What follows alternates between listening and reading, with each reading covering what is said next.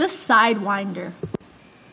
Ideally, the potential plus the kinetic energy at a point on a ride would equal the potential plus the kinetic energy at every other point on the ride. But roller coasters aren't ideal. How does the kinetic energy at the bottom of the first hill of the Sidewinder compare to the potential energy at the top of the starting hill? Is a rider moving at critical speed in the first loop, or how many G's are you experiencing in the loop? You will answer both of these questions on the ride.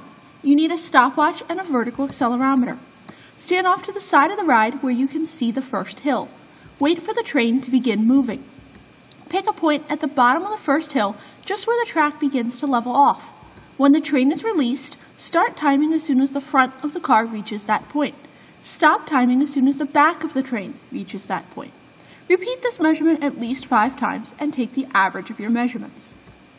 Now, wait in line and finish the calculations. Velocity is displacement divided by time, and kinetic energy is 1/2 times mass times velocity squared. You will need to use the vertical accelerometer on the ride. Make a prediction of how many G's you are experiencing at the top of the loop.